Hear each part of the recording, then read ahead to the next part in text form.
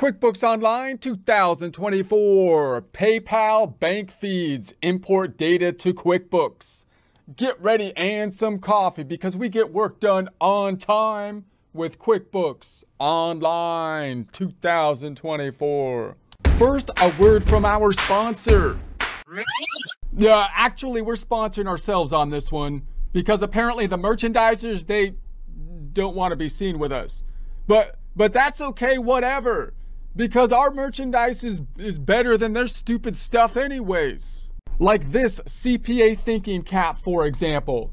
CPA thinking CAP, you see what we did with the letters? And this CPA thinking cap is not just for CPAs either. Anyone can and should have at least one, possibly multiple CPA thinking caps. Why? Because based on our scientific survey of 5 people, all of whom directly profit from the sale of these CPA thinking caps, wearing this CPA thinking cap, without a doubt, according to the survey, increases accounting productivity tenfold. Yeah, at least. Yeah, apparently the hat actually channels accounting energy from the quantum field ether directly into your head, allowing you to navigate spreadsheets faster. It's kind of like how in the Matrix when Neo learns Kung Fu, or at least that's what the scientific survey's saying. So get one, because the scientific survey participants could really use some extra cash. If you would like a commercial-free experience, consider subscribing to our website at accountinginstruction.com or accountinginstruction.thinkific.com. Here we are in our QuickBooks Online bank feed practice file we set up in a prior presentation, opening the major financial statement reports as we do every time. The reports on the left-hand side within the favorites. Right-clicking on that balance sheet to open a link in a new tab. Right-clicking the P&L, profit and loss, otherwise known as the income statement, to do the same, as well as with the trusty TB, trial balance. If you don't have that trial balance in the favorites, you can search for it. Let's tab to the right. Close the hamburger. Change the range. We're going from 010124 tab 033124 tab, selecting the drop down so we can see it on a month by month breakout and run it. Let's tab to the right.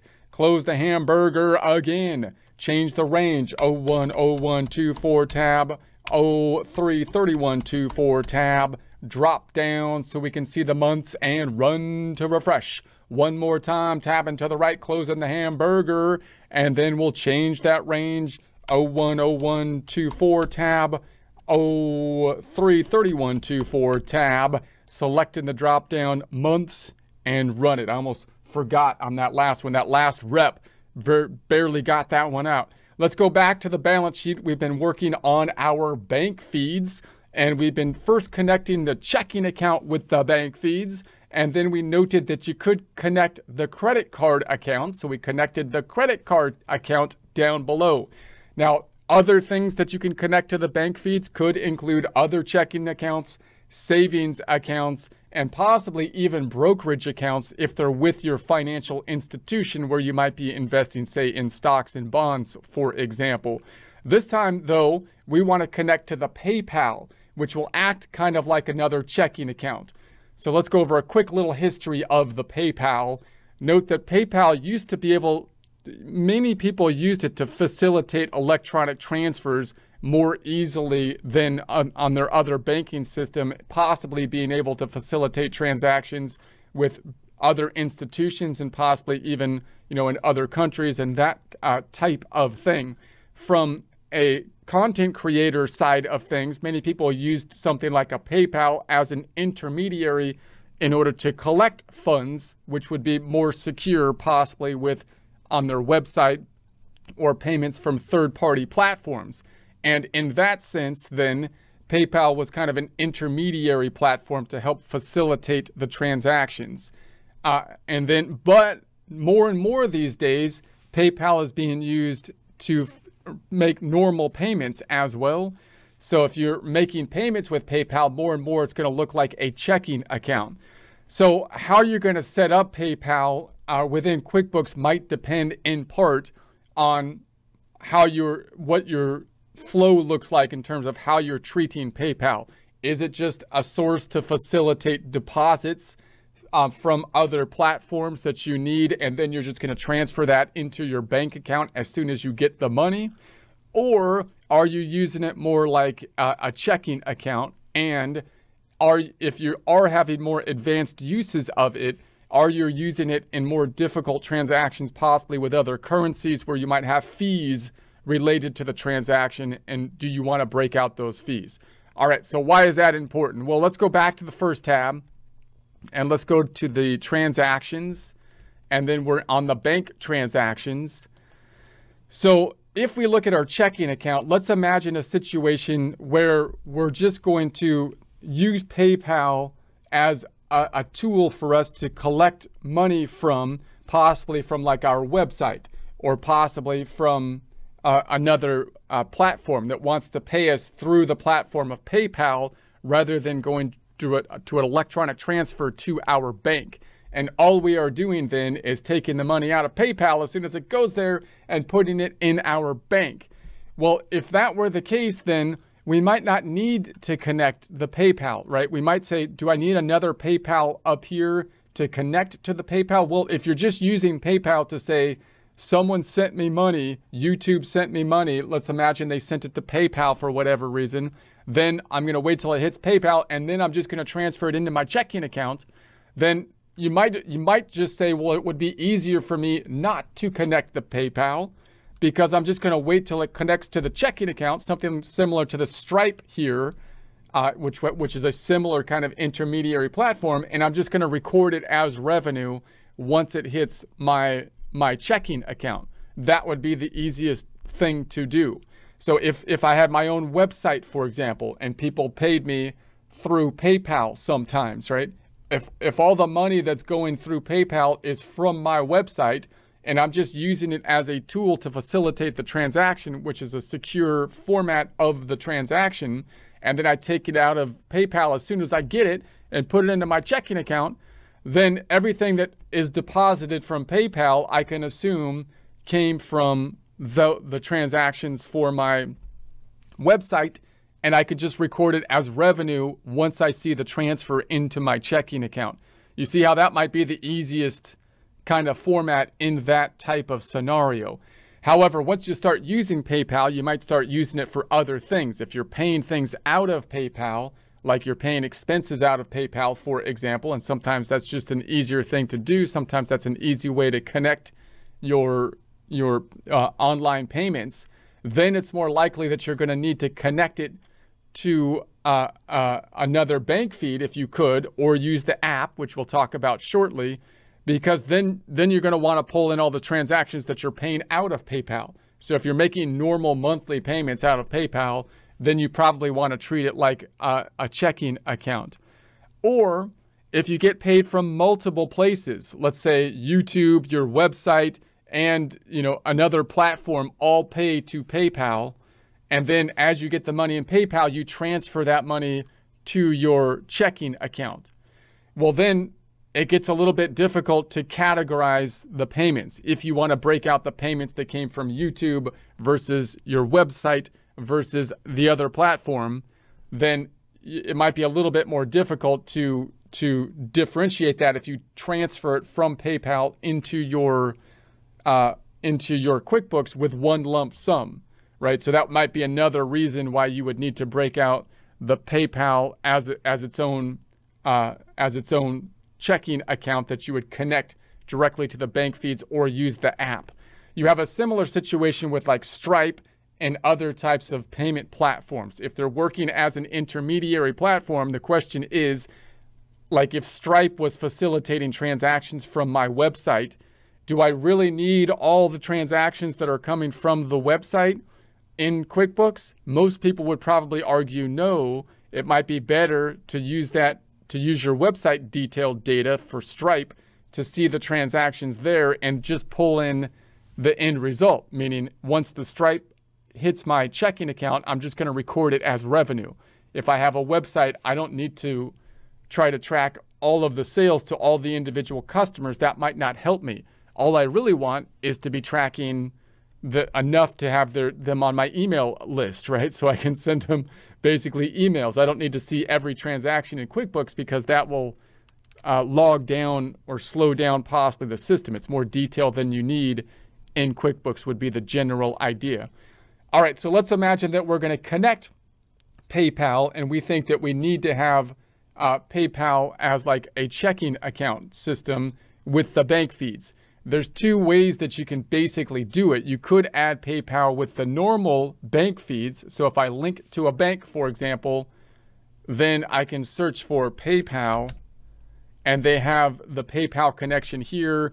So you'd have to choose, the appropriate PayPal, but you've got your PayPal connection possibly this way. And down here, here's the PayPal.com right here. And then they have a PayPal app. So if you go to the App Store, if I close this back up and I open up the hamburger and I go down to my apps down here and we go to the search field. I'm going to close this up and I search for PayPal. Then we have the PayPal app here and the PayPal apps. I think this one only has 15. So this one has the 2,671. So I think that's the main one. Let's just take a look at that. I'm not going to connect the app, but then you can look at you can watch the review on the app here. And basically the app seems to basically act similarly as the bank feeds.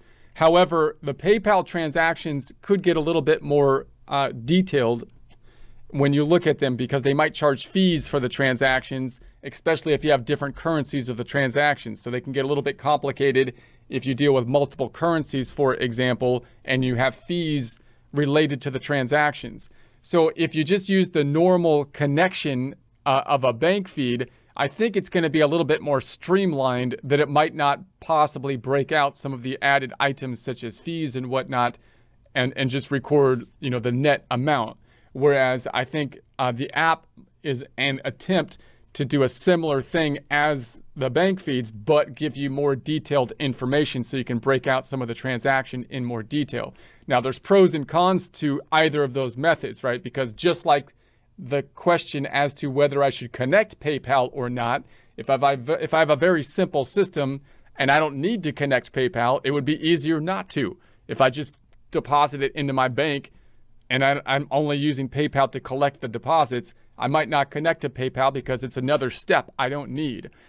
The app is a similar issue possibly, right? Because it's going to give you more detail. If you don't need that more detail, then the app might actually be more complex than it needs to be. So you might just go with the normal kind of bank feed.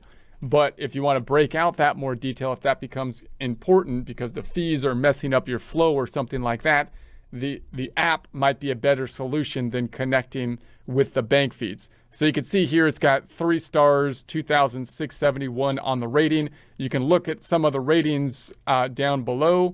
So you've got some, happy and some non-happy ratings to see which of those would be the best way to go. So I'm going to close this out and I'm going to go back over here. Now we're going to imagine we connect kind of like the bank feeds in that we'll have an upload just like we did with the checking account. So I'm going to go back into the transactions and we'll upload another card here for basically PayPal transactions. So it will act like to us as though another, checking account connection that we would have. So remember the general process when you connect a new account is you can link to it here, you can search for the account, and then it's going to ask you to add an account for it, and then you can set up the actual general ledger account. The general ledger accounts are over here, so let's actually do that first. So I'm over here and I'm going to say let's add another account, new, and then I'm going to say let's put in place a bank type of account, and it's going to be we'll just call it a checking account, and I'm going to call it PayPal.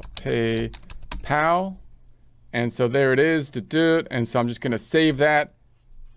And so now we have our PayPal account. If I select the drop down, you can connect to the bank here, or we can go again back over here now that we have the account set up, and we could connect to the bank and then tell it to go to that account, or we can upload from a file, which is what we will do.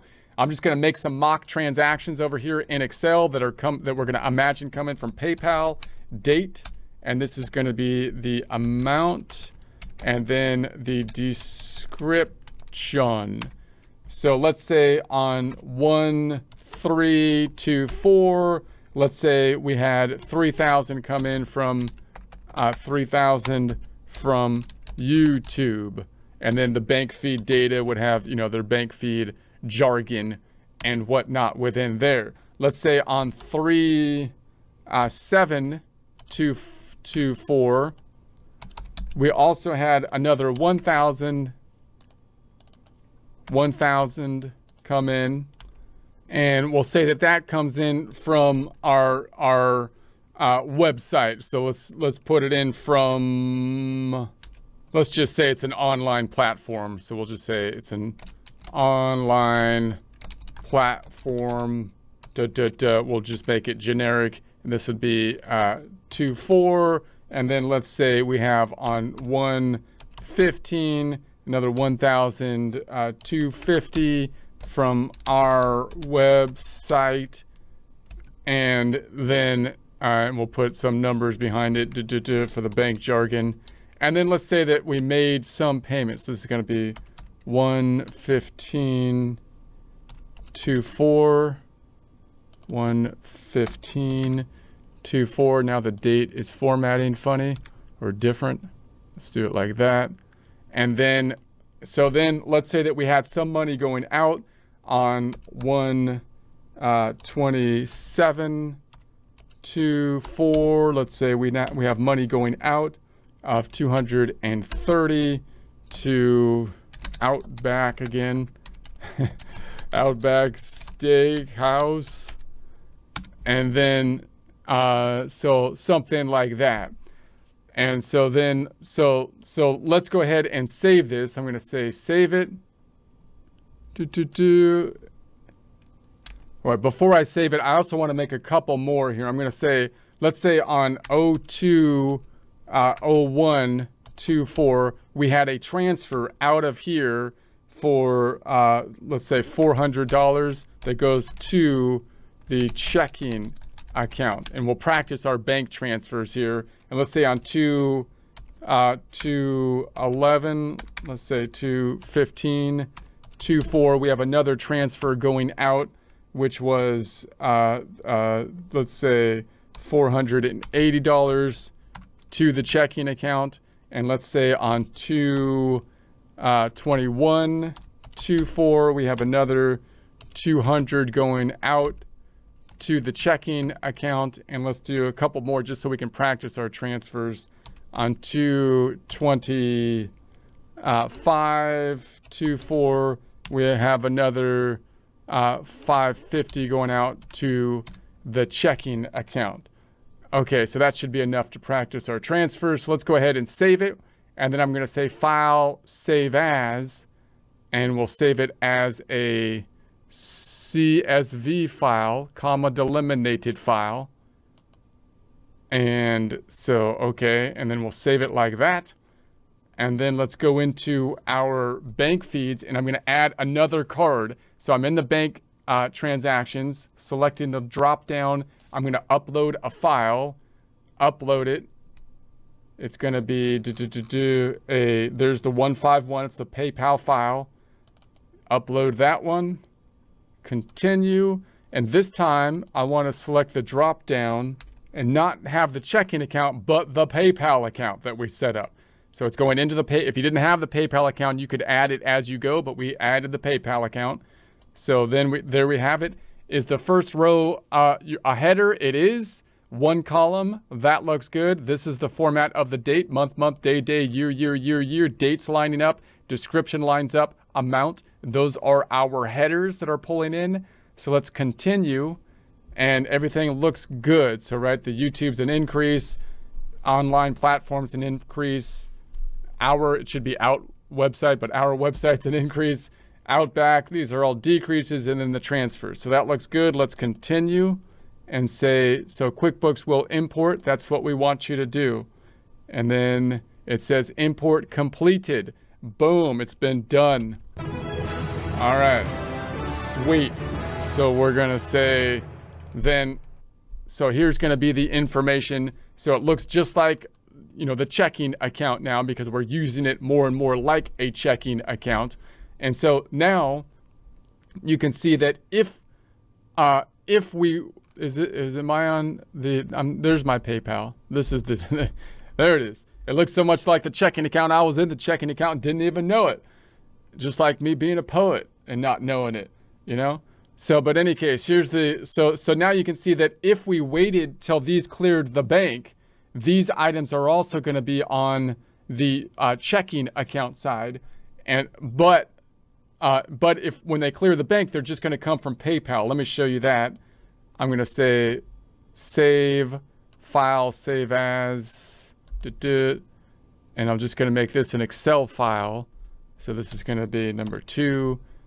And then I'll put, this is going to be for the checking account. So let's say on the checking account, I'm going to have these same 4 transactions, but they will be positive. You know how I can change that easily? Just a Excel trick for you. I can copy that and then paste it special and then subtract. Boom. Now it's positive. Copy, paste, and then delete that. Oh, fancy. And then I could say from PayPal or PayPal transfer, right? Boom. So I'm going to save that. And then I'm going to file save as a CSV file. You will have these files if you're using, if you have access to these. So a CSV file, these valuable files. And then, oh, hold on. It says, do you want to replace it as a CSV file? Bank feed number 2. I'm going to say, let's say, make it number 3. I thought it was an Excel file before. Let's save it. Number 3. And then, okay. And then I can go back in here. And this time I'm going to put these into the checking account. So I'm going to say, as though they flowed into the checking account, upload from file, upload. And here's the newbie is number 3 this time. Why is it up here instead of down there? I don't know. I think that's the one though. I think that's the one. And then I'm going to say continue, put this one into the checking account. Boom. It's going to be yes, columns 1, date, formatted, date, description, amount, MUI, BN. Got 2 letters for you, BN. So this is going in from PayPal when we transfer it. So that looks good. Let's do it and see if it works. So it's going to transfer 4 of them. Import complete. All right then, that's what I'm talking about. All right, so then we can see down here that of course, as it hits the bank, it's going to be paired to what happened over here on PayPal because it sees them both. It's not matched because matched, if it was matched, that would mean it's matching to a transaction that has already been imported already. These are both in bank feed limbo. Neither one of them have been connected to our actual financial statements yet. Now, if I didn't have PayPal, then what would happen? I wouldn't have this tag and I would only see it come through the bank over here on the deposits, which I could just record as revenue when they come through. However, I don't have the detail. I can't see what the revenue was for this way. It might not matter if there was only one source of revenue and I knew it was all coming from YouTube or something, right? That I could just call it YouTube revenue and I wouldn't need the PayPal account. But in our case, we had multiple revenue sources here. So that might make it worthwhile to connect because now I can distinguish the PayPal from my website because that will come through the bank feeds on the PayPal side. And because I'm actually using PayPal to spend money, then I don't know if Outback Steakhouse takes PayPal, but if I'm spending money on PayPal, then I'm kind of using it like a checking account. And you would think I would need the more detail in there. And again, if you were doing transactions that were in another country or something where PayPal, there's going to be fees for the currency transfers, then you might have more detail with regards to the fees, where if you wanted to break out those fees in their own account, it might be worthwhile to have another app, right, that could break out the fees, which may or may not be useful to you. You might just say, I don't really need, the fees are kind of maybe immaterial with regards to be nice to break them out, but maybe it's more complexity in the system than I need. So those are the trade-offs that you have to kind of think about. So we'll record these transactions and think about those bank feed transfers, in essence, between the two bank feed files in future presentations. As we do, we'll see the difference between using an expense form to record a transaction versus a bank deposit form versus a transfer form. And we've already kind of seen that with a similar form, which is the pay down credit card form. All of these forms could be used to record the same kind of transaction going from PayPal to the checking account, for example.